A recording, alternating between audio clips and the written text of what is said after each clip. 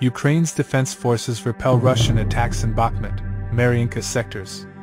The defense forces of Ukraine successfully repelled enemy attacks in the Bakhmut and Maryinka sectors. In total, 25 combat clashes have occurred at the front in the past 24 hours.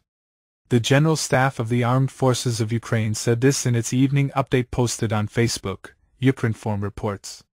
The defense forces of Ukraine continue to carry out offensive operations in the Melitopol direction, offensive, assault, actions in the Bakhmut sector, eliminating the enemy and gradually liberating the temporarily occupied territories.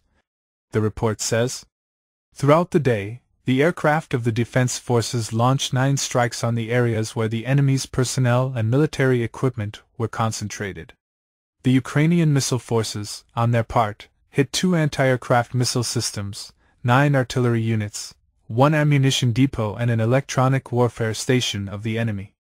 The Russian army carried out 15 missile attacks and 44 airstrikes, as well as 35 MLRS attacks on the positions of the defense forces and populated areas across Ukraine.